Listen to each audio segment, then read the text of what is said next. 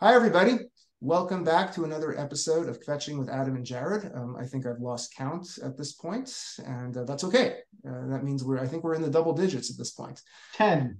We're at 10, right? Is that including the 5.33 in the third? No, now we're at 11. 11 Oh, episodes. okay. This Okay. is So episode. we might be recording another one that we put in between this one and the last one. So yeah, our numbering system That's is true.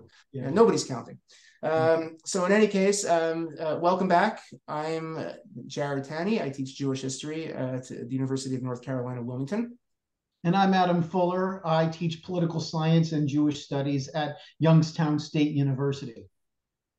And here's our guest, who will introduce Hi, himself. Yeah. should I introduce myself? Go Yes. for it. Yeah, I'm Norman Goda. I am the Norman and Irma Bremen Professor of Holocaust Studies at the University of Florida, and I am also the director of the Bud Shorstein Center for Jewish Studies.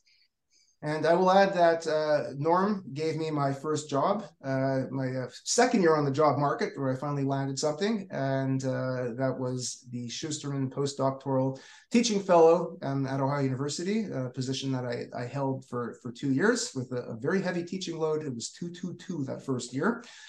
That was the dean's fault. Yeah, it was a nightmare. Writing all those lectures from scratch. I'm still using them today, mind you, so that is a good thing. So Norm gave me my job there. He tried to raise money to create a permanent position, and then sadly, after 1 year, he disappeared, going to the University of Florida, leaving me to my own devices at Ohio University. But that's understandable. That's okay. I benefited from his mentorship immensely over the past Thank you. past 15 years. So we're very pleased to have him as a guest tonight, given I think he is actually our first Jewish studies professor to be on our podcast. We've had a handful of professors, but none who is actually in Jewish studies until tonight. And given that the University of Florida has, appears to be one of the more welcoming places for Jews, at least in the Jewish studies program. I mean, there might be issues going on in other departments among student activists, but there is a ray of light coming out of the Bud Shorstein Jewish Studies Center, if I got the name correctly, at the University of Florida. So I'm just gonna, we're gonna just keep this, wide open, and I'll ask Norm just right off the bat, what's it like directing Jewish studies there and navigating the political, waters, and you are a member of the Jewish Studies Zionist Network. I should mention. Yes. I think I was one of the original members. So we're a very early signer, and you're one of our what number my party card is, but I think it was one of the original. I don't think we've sent out cards, but Adam has business cards if you want to get a card. Yeah. But yeah, no. So what's it like? It's different than a lot of other places. In the first place, there are a lot of Jewish students at the University of Florida. No one knows the exact number, but it's somewhere around 7,000, maybe 8,000 or something like that. And there are two very active Jewish organizations. There's a Hillel that's very active, and there's a Chabad that's very active. On top of that, there are the Jewish fraternities, the sororities, clubs, and these sorts of things. And so there's that population that almost unanimously was dumbstruck by what happened on October 7th. And within that Jewish population is a fair number of Israeli students as well.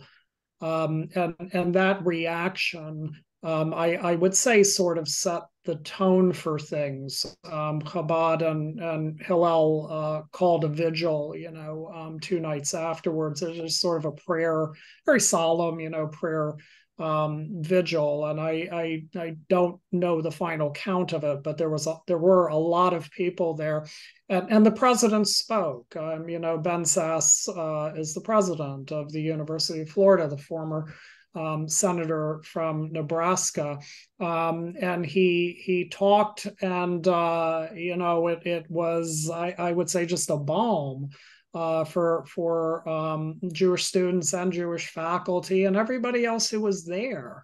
He didn't mince words at all. He said that there's no excuse for this crime. I don't remember the exact words, but there's no excuse for this. It's barbaric. It's not resistance. And anyone who argues to the contrary is simply morally confused. Perhaps by faculty members, who knows? Then there was an incident. A kid passed out, and someone yelled 911, and it's a measure of how on edge everybody was that they just sort of scattered, and that was the end of the vigil. Police came in, were looking around and that sort of thing. There may be another one at some point. Wait, someone passed out, but not because of counter. Someone passed out, but not because of counter protesters, coming and chanting. No. It was crowded, and it happens.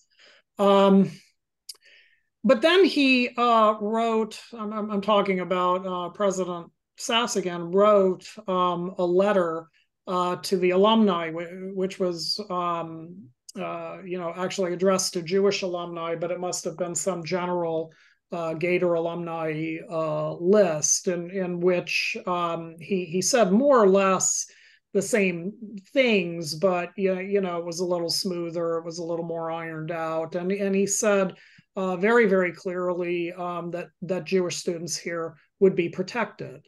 We could talk about how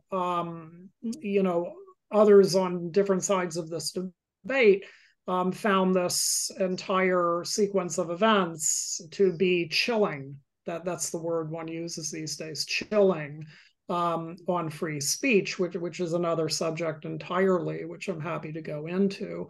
But the atmosphere here, I would say, from that moment, what was different than you would have seen anyplace else. The Jewish organizations were immediately in touch with the University of Florida Police, which is a very big outfit for a very big campus.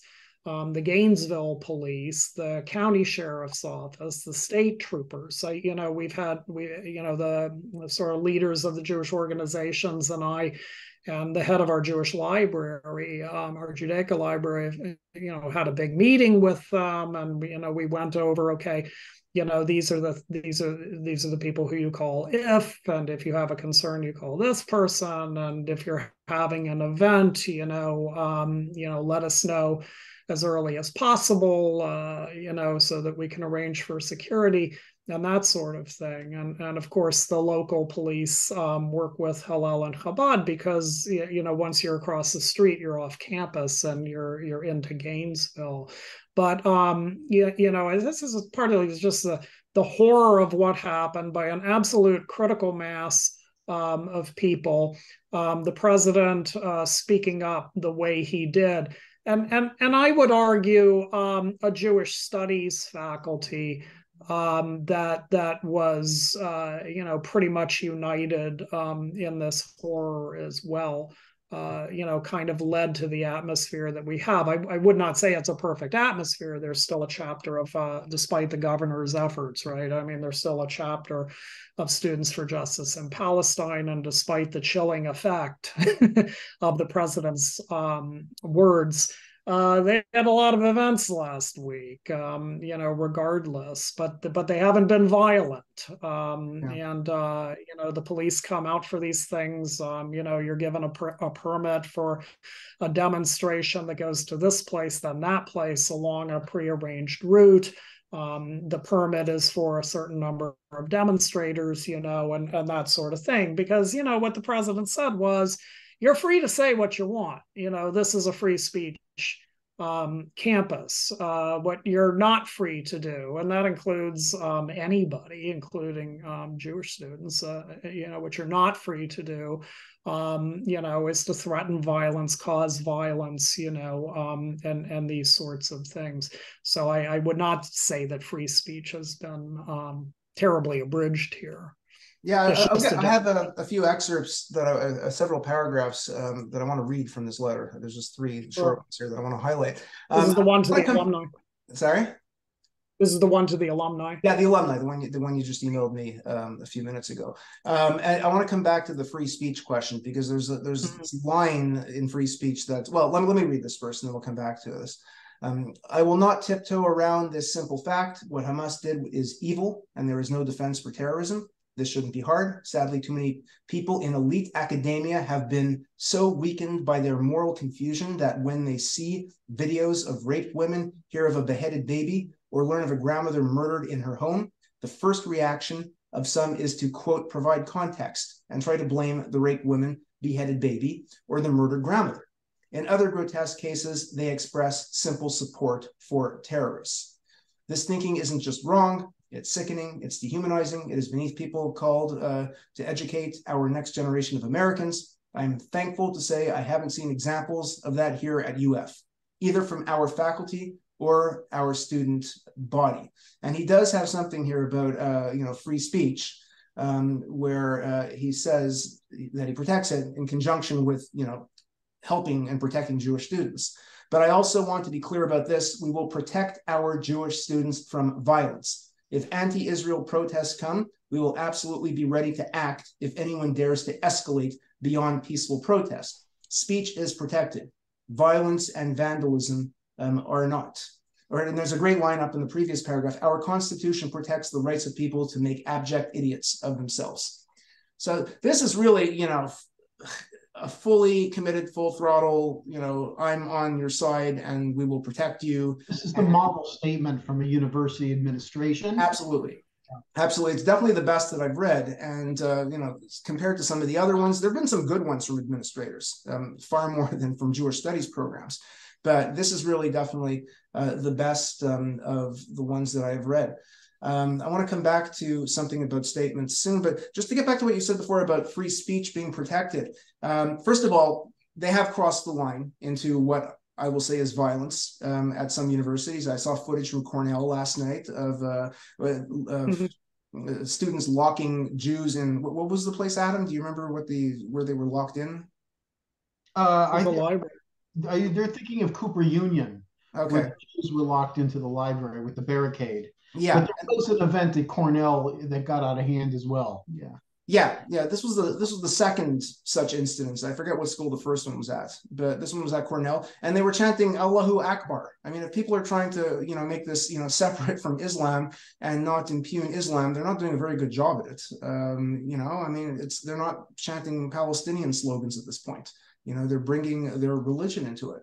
But in terms of speech, and free speech, if Palestinian activists stand outside a Hillel building and start chanting Palestine will be free from the river to the sea, or there is only one solution, intifada and revolution, is that a threat of violence?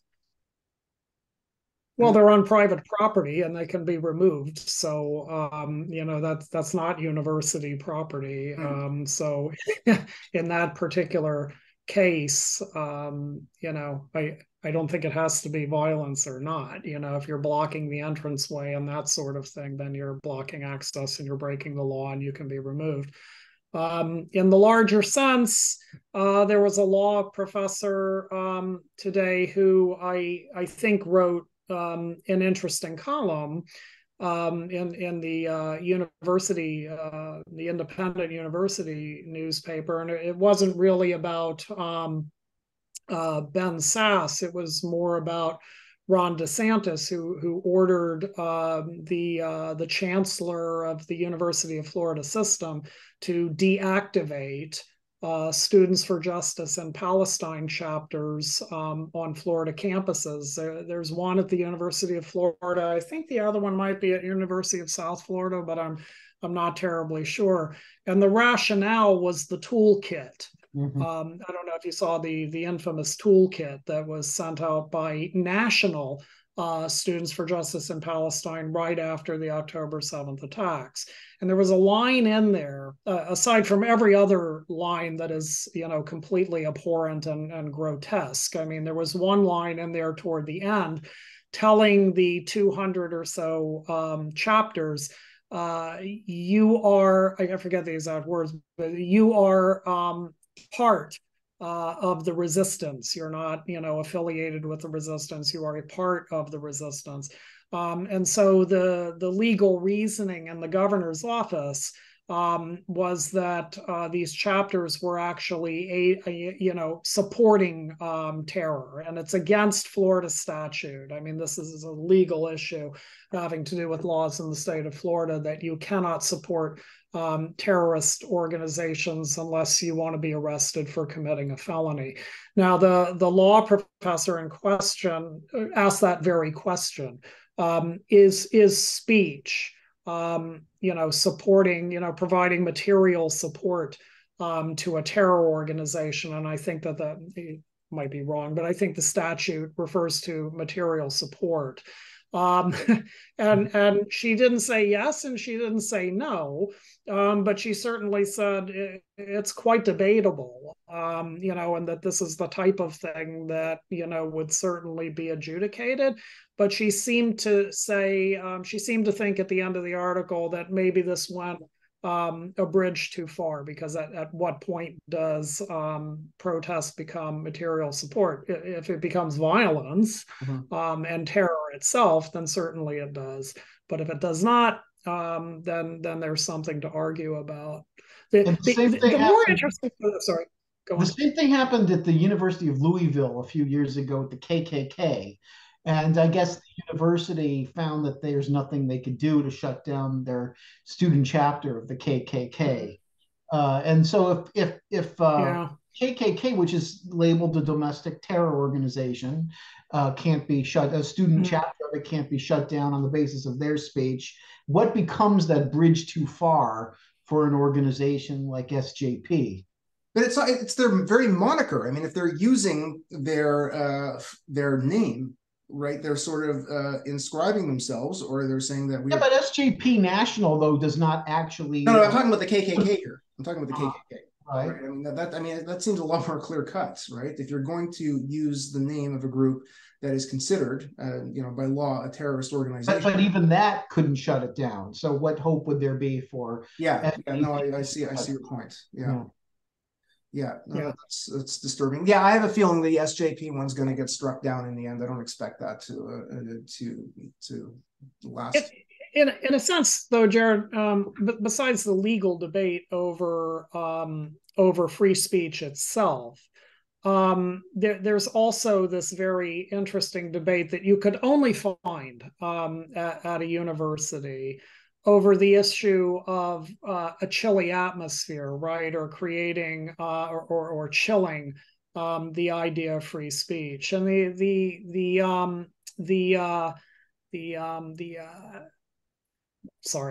NPR affiliate here, WUFT, actually did a report on the degree to which the president's speech and his letter were actually chilling the free speech of those who were pro-resistance, that sort of thing. And I found the article very disingenuous, because they interviewed the advisor for Students for Justice in Palestine, who said, well, all we're doing is criticizing the Israeli government. Well, they're doing a lot more than that, and the reporter didn't know enough to really press her. They came out and supported the Second Intifada before October 7th even happened, and then they're applauding October 7th. If you support the Intifada, you're supporting terrorism. Full stop. The Second Intifada is all about suicide. The problem, though, from the free speech angle, is that they could turn around and turn it on us, right, and say that we're supporting genocide, we're supporting apartheid, we're supporting all these violent things that Israel's doing. So their accusation is that we're the ones supporting violence. They're just resisting that violence. Finally, okay, what's the rhetorical equivalent that Hillel or other campus organizations have used to there's only one solution? I don't agree with that logic, but it's a logic that could perhaps hold up in litigation. But they actually need to find statements or words spoken in public by members of Jewish groups on campus. And I don't think on most I don't know of a single one. I've heard about a few in Canada, but Jewish organizations on campus that are actually activist organizations. Do we have? I mean, pro-Israel activists. Are any of them supporting Israel's response to October 7th? Are any of them actively saying, Israel needs to do this and this and this and not have a ceasefire until, say, a Hamas surrender? Are any of them saying that? I haven't No, they're saying we stand with Israel, things like that. Right. Well, that could be construed as a violent rhetoric, I guess, by some logic. Yes, I guess it could be, but it's just the whole atmosphere is different. I mean, I've yet to see, nor will I ever see, Hillel and Chabad, leading a demonstration where everybody is screaming the same chant again and again and again. I mean, they have vigils, they have emotional support. They have discussions where people are sort of trying to figure out, the actual events and where, how did we get here and things like that. They're actually taking the kind of approach that you would expect to see on a university campus. And I think one of the things that's been very successful that we don't really get about the pro-Hamas demonstrations, and that's just what I'm going to call them, is that they figured it out, man, that you just chant the same thing again and again. You make the same 5 charges again and again and again: apartheid, genocide, settler colonialism. You just keep repeating those 5 things. And for that big mass in the middle that's didn't know what the pogroms were, or didn't know what happened in 1948, it becomes rather effective. I wouldn't compare them to the Nazis, but Goebbels actually did say, you just keep repeating the same thing over and over again until, people understand what you want them to hear. And that's been the strategy. I actually went to, after the president said, well, we're not going to allow violence here, the first thing SJP did was have a teach-in.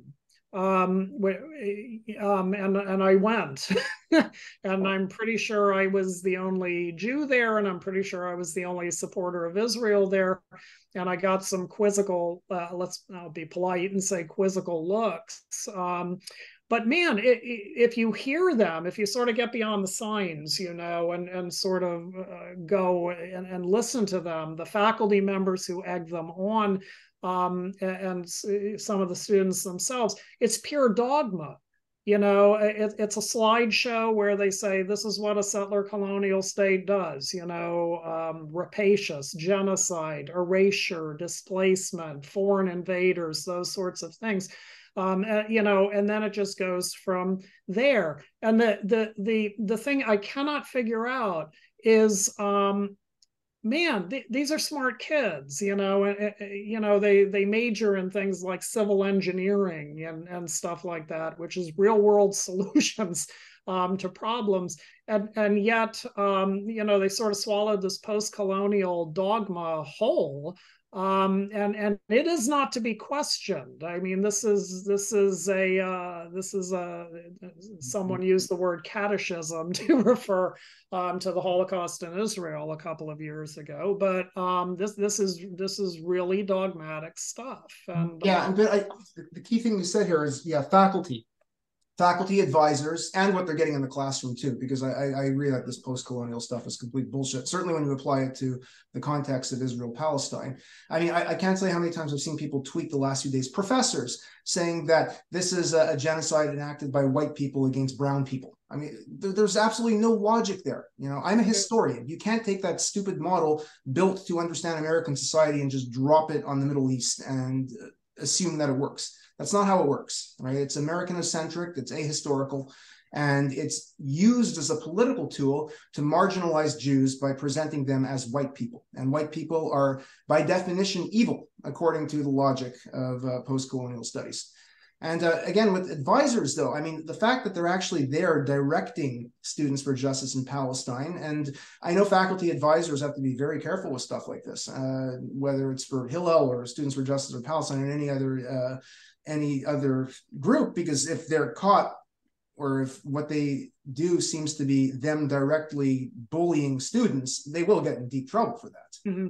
Right. I mean, that happened to, at UNCW a number of years ago, not related to this stuff, but a faculty member made the mistake of directly intervening, even though they were objecting to something that was utterly abhorrent, going on. But you got to let the students fight it out. The faculty advisors, they're very smart in how they're approaching this. And I think they're the ones who are brainwashing these students. A friend of mine who teaches at a university I won't name, but it's one that has been known for having severe problems in the past. Actually, I'll name the school. It's Evergreen. And they told me that, they had a severe pro-Palestinian activism problem, but a lot of those professors left. And once the professors were gone, the activism stopped. Mm-hmm. So I really think that there are faculty behind the scenes at many of these schools who are the ones orchestrating. Absolutely. Absolutely. I found that out when watching a teach-in on their Facebook page like 5 years ago, and I was horrified because I, had never seen anything like this. I mean, here were 3 faculty members who were sitting, like we would, at a long table panel, addressing students, many of whom didn't know any better, and they were lured in with, food and all of these sorts of things. And it was a narrative that you would not recognize. Israel declared independence and commenced ethnic cleansing. Well, that leaves out a lot. It's this very one-sided narrative. None of them had ever been to Israel. I mean, none of them teach Israel. None of them have published a word on Israel. It's not like Edward Said is showing up and this is just his view, but this is the stuff he works on. These are people who work on nothing of the kind, and they've adopted this as their cause célèbre. But the funny thing is, there are 2 funny things. Not funny, but peculiar. One is the reading list they give to students. These are the books to read.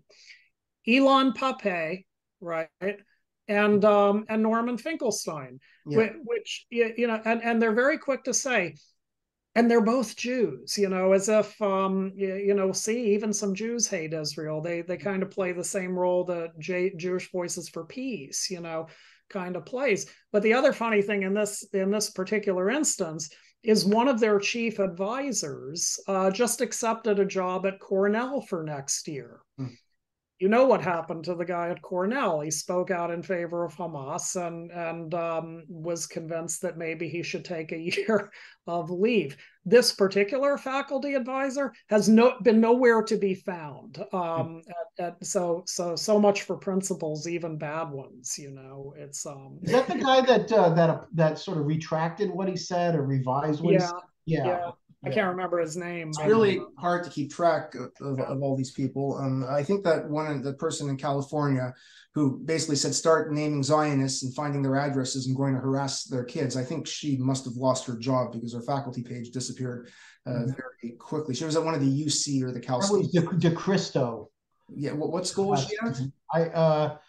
I don't remember. The UC Davis. It was UC Davis. Yeah. The mapping project takes on a whole new significance now, doesn't it? Yeah. No, this is it's a problem. And if you think about SJP, Jews don't have an equivalent organization on campus. That's not Hillel's job. Hillel should not be out there and being activists. They're a Jewish cultural organization, and Israel is a component of Jewish identity. And the only political position they've taken on all this officially is we won't partner with anyone who officially supports BDS. That's the only thing that they've done. Otherwise, they're not going to throw someone out who says, well, I think, the occupation is wrong. Or, even if someone says, no. I think Israel is a racist state, they're not going to kick somebody out of Hillel, for saying that.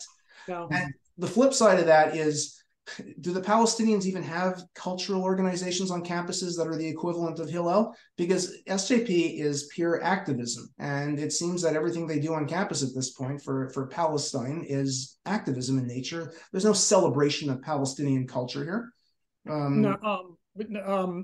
Well, they would argue that they celebrate Palestinian culture because they do have events like films and book talks and stuff like that. And Nora Eckerath, was invited once during COVID. But there is an Islam on campus group, and I know nothing about them.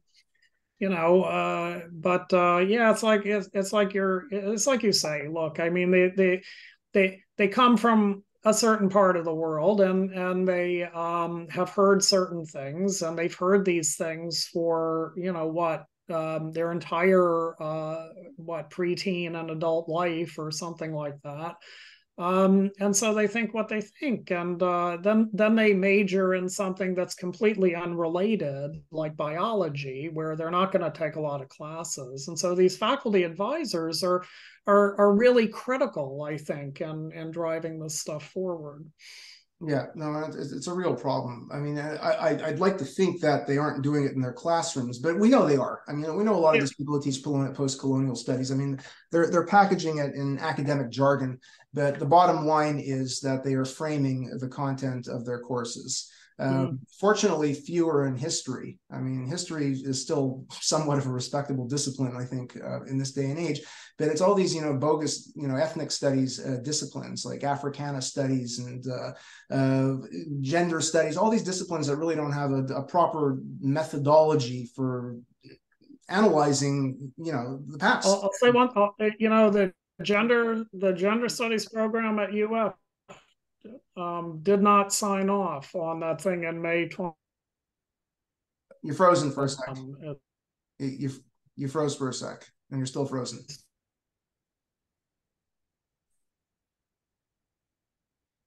Norm, can you hear us? You have frozen on us. Don't worry, Adam. I can hear you. Okay, yeah, I can edit that out. That's not a big deal. Note the time though. Okay. 6:48. Okay. Yeah. No. Oh, the gender studies didn't sign off on it. No, the gender studies program at UF did not sign off on that statement in May or June of 2021, when hundreds of others did. I was going to ask why that was, but I know some people over there. I'm sure they found something with it. Did any individual member of the faculty sign it? I couldn't. I lose track of the petitions. Adam, wasn't that one department signing or something? Well, like it was that? both a combination. I've seen members. I think it was a combination of individual faculty members and whole departments. Right. Yeah. Okay. Gender studies issued one as a discipline or as a program. They were one of the departments or programs that issued a national or international statement. I forget if it was individual signatures or if it was departmental. I think you're probably right that it was a combination of both. There were close to 100 statements that were issued that month. And then after they were all issued, Jewish Studies decided to issue one with 250 Jewish Studies signatures calling Israel a racist endeavor built on scientific racist principles that came out of the Enlightenment, which is, an utterly unreasonable way to assess Israel. Especially in a moment when there actually were people attacking Jews, in the streets. And I mean, that really showed me violence is possible to come from the left, and it's only a matter of time. I think October 7th precipitated what's going to be more violence against the Jews in the United States, driven by what I have no problem calling the woke, Hamas alliance. Or using some term like that, because that's what it is. I mean, at the end of the day, it's people who've absorbed all this intersectional social justice, somehow grafting it onto the Palestinians and believing that the Palestinians are the universal victim in the same way that Marxists in the 19th century saw the proletariat as the universal victim. So I want to ask a question, though. We have a Holocaust expert here. Well, I have two, but Dr. Goda. He's a real expert. He's written real books. Expert. Yeah. Where else do we see the far left playing the game of victim blaming, like we do with this particular scenario, or Israel in general? look, you can go through all of the UN statements that have come out of the Human Rights Committee and how most of them target Israel, but they don't target Iran, they don't target China, they don't target Syria, they don't target Russia. Well, Russia's on the Security Council, of course, and China's. But it's an extreme vilification, and I think. My preference is to, sort of take this back a little bit and try and figure out, as a couple of historians are, when did anti-Semitism morph into anti-Zionism? Anti-Zionism sort of being a fig leaf for the former. And it's really fascinating stuff. I mean, guys like Jeffrey Herf are working on it, and guys like Matthias Kunzel in Germany are working on it. But of course, anti-Semitism as something you wore on your sleeve became unacceptable under the Nazis, and so a new terminology was needed. And I edited this book once having to do with an Anglo-American committee that was going all over the world, the US, Britain, the European continent, and then all over the Middle East, hearing opinions on Jewish refugees going to Palestine after World War II. And the Arab delegation, whether it was the head of the Arab delegations, whether it was the head of the Arab League, whether it was Arab scholars like Albert Irani, or whether it was dignitaries in Baghdad or Riyadh or wherever, they kept making this argument again and again. We're not anti-Semites. We're anti-colonial. This is colonization, and we're anti-Zionist. And they began using that language then. Jeffrey Herf is coming out with a book later, where he argues that all of this became legitimized when the Soviet bloc took up anti-Zionism, because now you have this major world movement that didn't just lose a war, but it considered itself the spokesman sort of for the global left. And there was a very interesting moment when the Zionism is a form of racism resolution was passed at the UN in 1975. It's very interesting to go back and look at what the US ambassador to the UN, Daniel Moynihan, said. He said, if you twist the meaning of racism, and if you twist the meaning of human rights so that these things are now used as fig leaves for anti-Semitism, you drain those terms of meaning. And he said this in 1975. And here again, we're seeing the fruit from the poison tree, right? When you hear that we're supporting human rights, but you just can't be bothered with the slaughters that took place on October 7th. Why can't you just say, we find this horrible and we don't support Hamas and we think Hamas should step down, but we still believe in some sort of a two-state solution or dignity for Palestinians. They can't bring themselves to do that. They'll never say two-state solution, because 1948 is a racist endeavor, which rules out a two-state solution. I mean, the one that Jewish studies, that second elephant in the room statement, the first paragraph is great. And we did a whole podcast on it. It condemns Hamas and actually says that Israel has the right to pursue them wherever they may be. I mean, It's terrific. But then every other paragraph that followed is about Israel needs to call an immediate ceasefire. All prisoners in Palestinian jails need to be exchanged for every Israeli hostage. Israel should stop bombing Gaza. I mean, it completely negates what they said in the first paragraph. And I think they did that to dupe people into signing their statements, because, people read quickly. They probably just read the first paragraph, and also it gives them cover. It gives them their plausible deniability. What are you talking about? It just astounds me that the brutality of the atrocities committed against innocents on October 7th, and so many people on the left shrug it off as if their only response is, well, they had it coming. Like, when else do we see that? And in a way, I think that they're participating in the terrorism by not calling it out and by using it as an opportunity to point at the Jewish state and say the Jewish state is evil. See, this is resistance against the evils of the Jewish state. That's what Hamas wants when they do this. They want worldwide support, and by giving it to them, we're just giving Hamas what they want. It participates in that brutality just by supporting it and by shifting it the blame over to the victim.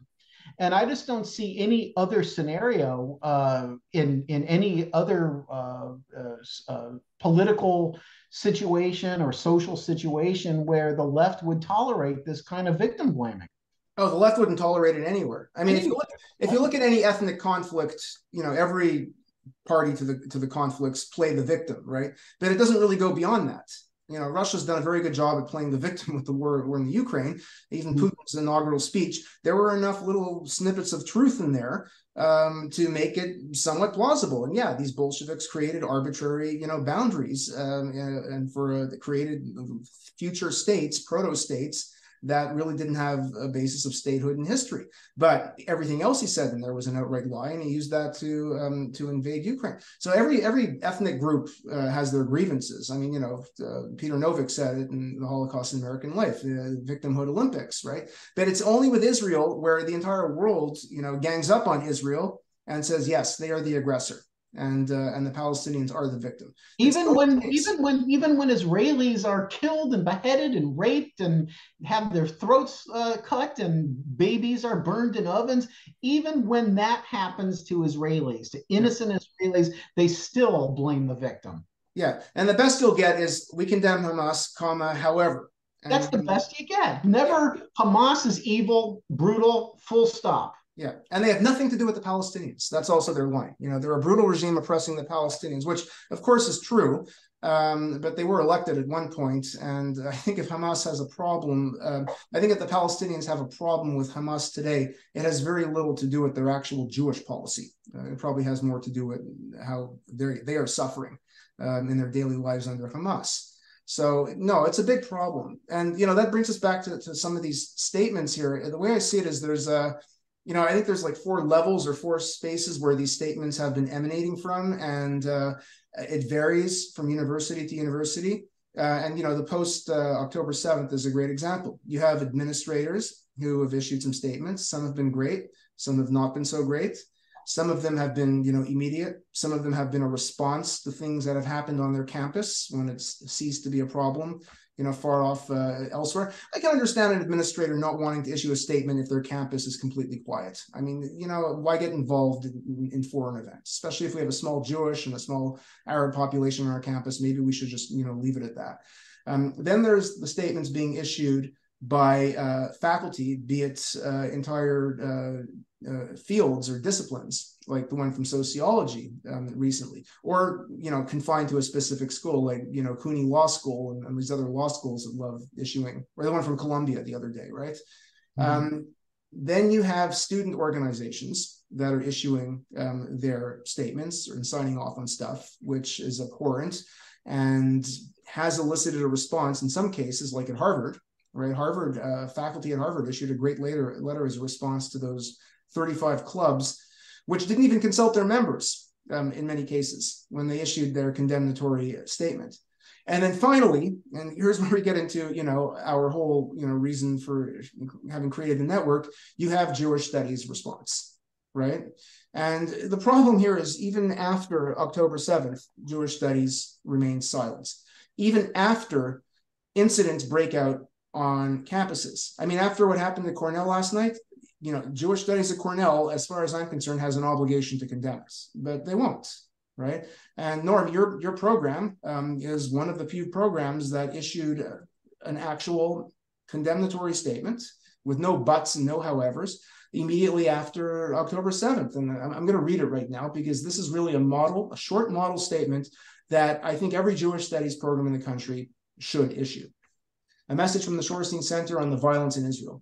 The Bud Shorstein Center for Jewish Studies at the University of Florida expresses its horror and grief in response to Hamas's reprehensible and indefensible violence against civilians in Israel, from the very young to the very old. To all those affected by this terror, including our students, family members, and friends, we offer our steadfast support. We pray that the memory of those lost will be a blessing to their loved ones, for the physical and emotional recovery of the thousands of the wounded, and for the safe return to their homes of those abducted into Gaza. After the Holocaust, the world voiced the phrase never again many times. It also made extensive efforts to teach future generations about the dangers of anti-Semitism, blind hatred, and political fanaticism.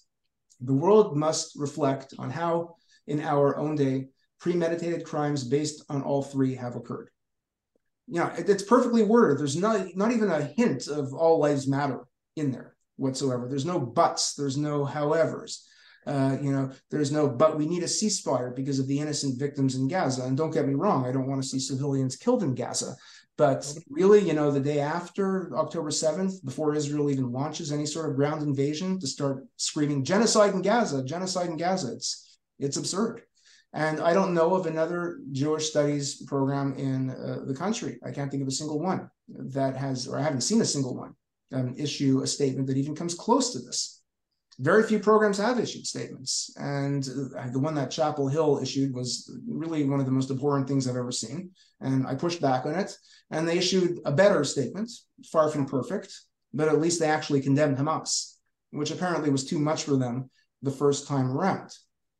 So what do we do about this? Is it just luck that we have a Jewish studies program in Florida where there are people and the director who are sympathetic? By the way, that day that this happened, October 8th, the next day, you and I said, we can write the script, right? We know all of these statements are going to be coming out. Yeah. So it was all predictable. Yeah. And that's why I said we should hold off a few daes before, doing a podcast on it, or issuing a statement, because it's only going to get worse. Mm-hmm. And it is getting worse. Yeah. Well, so the whole thing here is, and especially, again, I do think Jewish studies should have all issued a statement immediately afterwards. But once, altercations break out on campus, even if, people are shouting back and forth, as soon as there are Jewish students who are feeling intimidated and triggered and traumatized, Jewish studies has an obligation to step in and say something, just as any other ethnic studies program would. Latinx studies would certainly step in and say something if there were, white supremacists marching on campus, chanting, deport Latinos or whatever, right? The Latino studies program would say something, and they would offer a safe space for their Latino students. But Jewish studies can't do that. And more often than not, they go with the other side. I can't think of any other ethnic community in the world that does this, right? Well, you've written yourself in places that we've all tried to puzzle with this. Is it a genuinely different view of events in the conflict? Is it an effort to sort of be with the cool kids on the other side of the lunchroom? Is it fear-based? This is something I would like someone to do research on, because it really doesn't make any sense, and it would be a nice project for a kid working in, I don't know. You have to get inside the minds of the faculty. Do right? interviews. You have to Jared, find out. do we know a psychoanalyst who can look into this? Well, there's a guy who said liar hair on fire to you. He could psychoanalyze it. I will say this about our statement. I'm very proud of that statement, and we all are. And so I'm very appreciative of the fact that you guys like it. But it looks like a simple statement. It took us a couple days to hammer it out. We all had the same, I wrote this with our advisory committee. We have a 3-person advisory committee. I don't want to put their names out there, but anything of importance, we sort of do it together. And then in this case, we presented it to the center faculty as a whole. And it took us, the sentiment was always there. Finding the right words, and I'm still not sure if they were the right words, was always a little difficult. But, we just thought we'd rather be 48 hours later or something like that and get it right than rush into something and then, regret a word here and there. So, we batted it back and forth a lot. And, And then you spoke to the other faculty in your program, right? Yes. I mean, we showed it to everybody, and there were, most people said, yeah, this is perfectly good. I mean, there were a couple of stylistic things. Somebody should have said, well, just have the first line and just say there are no words. But by that time, so many people had said there are no words, and we wanted to come up with something that was us and that was Jewish, may their memories be a blessing is a very Jewish thing. Were these all faculty members, or were any of them community members of no, it's just faculty. It was just Yeah, which is the way it should be. A program speaking on behalf of a program, and the faculty should have a voice in consult, which is what we did in my department when we issued a BLM statement in June 2020. We got together and we discussed the language very carefully. But Chapel Hill statements, according to at least 2 faculty members I've spoken to, apparently the director just wrote that, didn't consult anyone else on the faculty, or at least the faculty that I've spoken to. And if the program did that in my name, I would be out there. I would consider disaffiliating myself from that program. And those people have home departments. They don't have to be affiliated with Jewish studies, much as Oren Gross did in 2021. The law professor at Minnesota, is it Minnesota where he's at? Do you know? Yeah. Do you know Oren Gross? No, I don't. He's a law professor in Minnesota, and he is affiliated with Jewish studies because he teaches courses on Israeli law.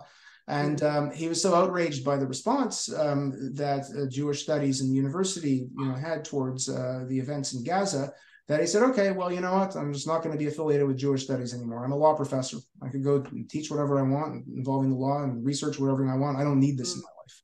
Right. So, some people have the luxury, of doing stuff like that. But I do think that a big part of it is, yes, wanting to be part of the cool kids, as David Hirsch wrote. The ticket of admission to social justice circles is signing off on anti-Zionism.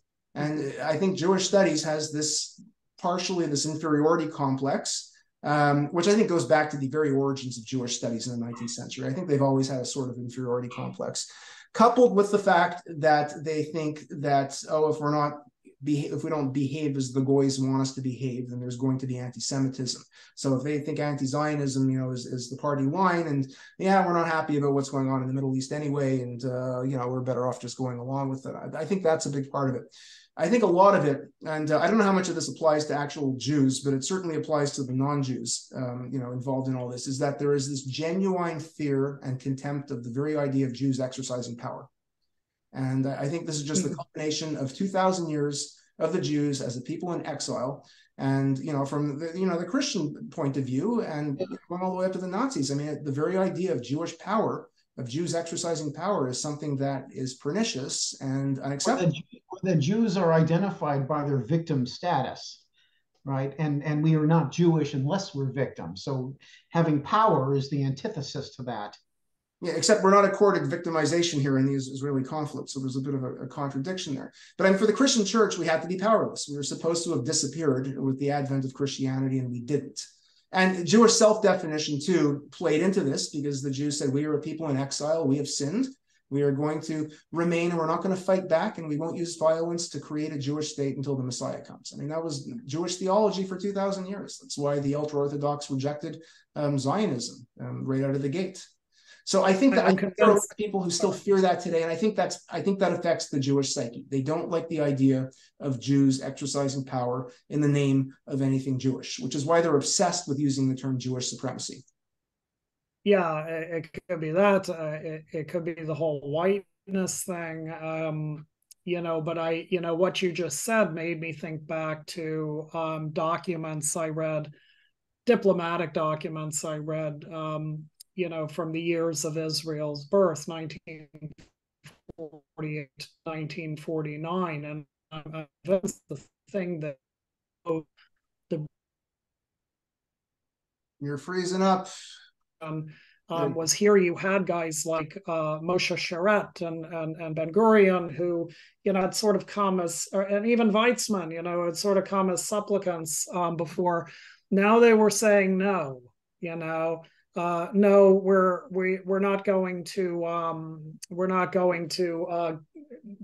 have the Negev severed and divided between Jordan and Egypt, so that they'll feel a little bit less bad. No, we're not going to have Haifa put under some kind of international rule. No, we know it's awful for the refugees, but we simply cannot let them back. I mean, we just got attacked.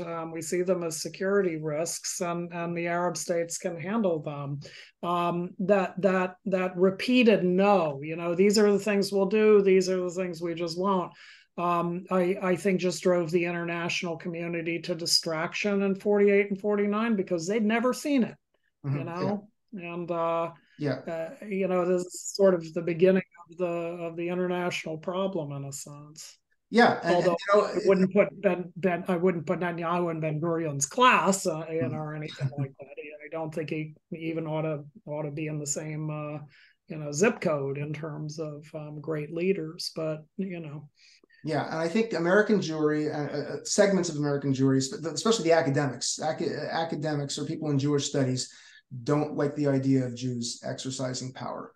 And the irony here is that the Jews, I would argue that in terms of being a minority, the Jews, the left celebrates it whenever any other, quote, colonized people uses violence, without. Well, then again, they are justifying Hamas terrorism. Anyway, in any case, uses violence to liberate itself. I mean, they all read Frantz Fanon, and this is their Bible for the right of people to go and, decapitate babies and whatnot. But the Jews are a colonized people in the same way as these other people have been colonized. They just happen to have resided on the European continent, where they were severely persecuted for 2,000 years. But it was a form of colonization of sorts. And go ahead. Oh, no, go ahead, Adam. I was just going to say that I'm not a psychoanalyst like our friend is, but I think that to some extent there's some Stockholm syndrome going on here as well. Mm-hmm. What do you think of that? Well, I'm not a psychoanalyst, and elaborate on it because they are. Well, I mean, to a great degree, it's an they're identifying with the persecutors and oppressors of the Jewish people in some way, or seeing some value, a great degree of value in their point of view. Yeah, and there's also, I mean, you want to look at it in terms of the Inquisition. It's repentance. It's repentance for the sin of Israel. It's purging my soul of ever having even, thought to have supported the idea of Jews, exercising power. And I mean, that's the same thing that happened in the Soviet Union under terror, when people, were expected to repent for possibly having supported Menshevism at one point. I think there's a lot of that going on as well. What the other side of that coin is this resentment of the Holocaust within post-colonial studies. Yeah. I've seen it again and again, and we began to see it in the 1960s. And I'm studying a guy who, but you mentioned Fanon. The Holocaust was just a family argument. Someone ought to write this book from Fanon to Whoopi Goldberg. Yeah. but it's almost like you people didn't deserve this atrocity. Not like you didn't deserve it, like you don't deserve to claim it somehow. I was at a Lessons and Legacies conference not long ago, and I was sitting and listening to a panel, and when they got to the questions, someone actually said the Holocaust is a hegemonic narrative. Mm-hmm. Really? The Holocaust is a hegemonic narrative. This field that really isn't that old, which is still really undiscovered country. If you start looking in East Galicia, like one of my colleagues is, or Romania, or so much of Eastern Europe, is a hegemonic narrative that somehow crowds everything out. Well, it never did crowd everything out. Everybody can work on what they want to. I mean, this isn't really a scorekeeping question. It's simply understanding the nature of different atrocities, but there's this resentment of it. I can't quite put my finger on it, but I can feel it. Where else would they say that? Like, would they ever say that American slavery is used as that kind of narrative for what was the term? Hegemonic what? Narrative. Narrative. Would they ever say that American slavery is a hegemonic narrative? No, only white supremacists would say something like that. And they don't have the syllabic ability to say that entire phrase. But no, that's 100% correct. I mean, the Holocaust is, quote, white on white crime. And of course, the other aspect of that is that they blame Israel of exploiting Holocaust trauma in order to justify everything it's done, even its right to exist, which is absurd because we all know Zionism began well before the Holocaust, right? It was a response to the pogroms. But it was also an awakening because nationalism emerged on the European continent during that period, and the Jews developed their national identity. All the anti-Semites were saying, "Go back to your homeland in Palestine." So once they started killing him in Russia, they said, "You know what? Maybe we should do that." So obviously, anti-Semitism is a core element of what sparked Zionism, but it's not. I mean, just to say that this is about exploiting the Holocaust is absurd. Yeah. Right, there's no foundation for that. Not that Israel doesn't exploit Holocaust memory, but every group that's experienced some sort of trauma in their history does that. I mean, that's how you construct collective memory, right? Every group does that. Obviously Israel's going to do it. Why wouldn't they? Right? Armenian nationalists do it. Palestinians do it, right? I mean, their entire foundation of their national cause is rooted in the Nakba. Right. I mean, that's their, myth of origin, as, scholars of nationalism would like to call it. Not myth in the sense that it didn't happen, but myth in the sense that it's a combination of history and collective memory that's taken on this, monolithic narrative form. And yet, if you look at sorry, Adam. The narrative for Jews is never again, right? And I don't think that Israel exploits it to nearly to the same extent that they're accused of. Israel, in many ways, is a testament to Jews getting beyond the Holocaust, right, and building a state, a successful state, and making something of themselves, right.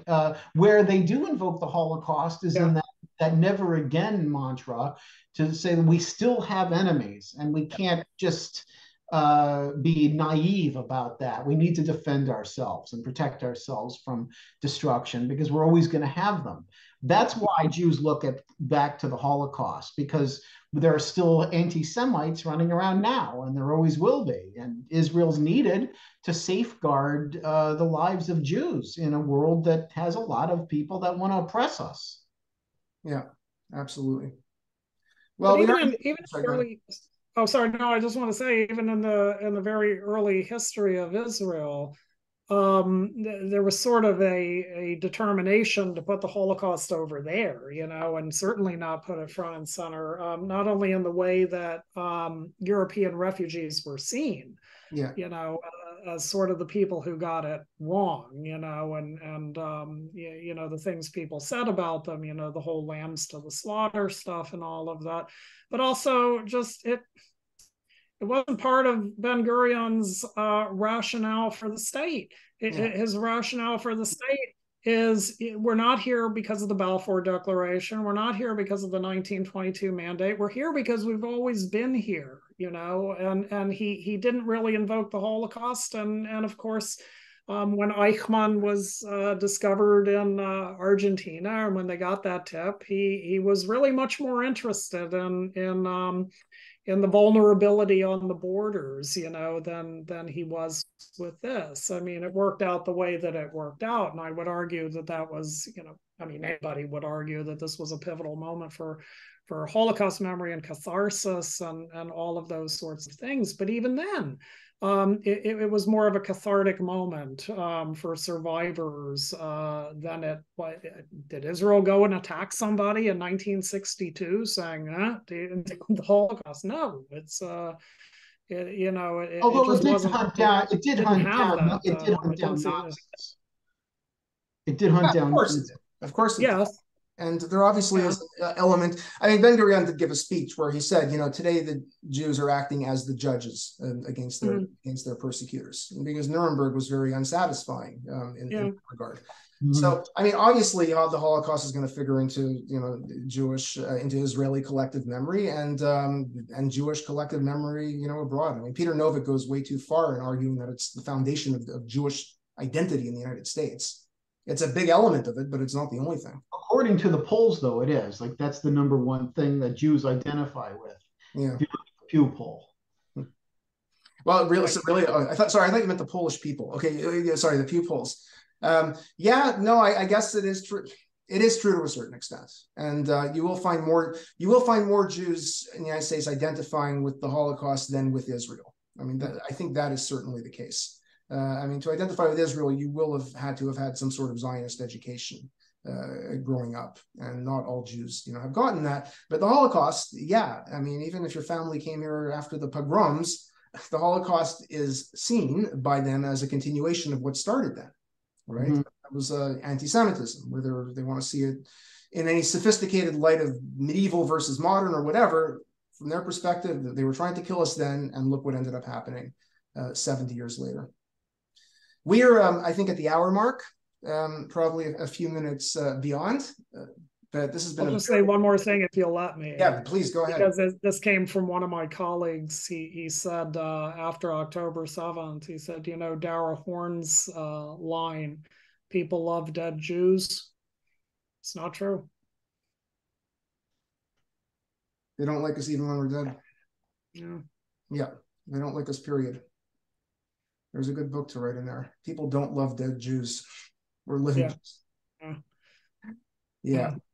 All right. Well, this has been another terrific episode. And we have a very sophisticated scholar of Jewish studies here who's written some great books on Nazism and the Holocaust, including a textbook that I still haven't read, but I have it sitting on my shelf. I'm just so used to assigning. I don't think anyone else has either. It's okay. But so we're going to sign off now, and thank you very much to Professor Norman Goda of the University of Florida, who's not only a great scholar but a true warrior in the battle that we were waging for the right to identify as Jews with the state. And that's it for tonight. So thank you very much. Thanks, guys, both of you, for having me, and thanks you for doing the work that you do.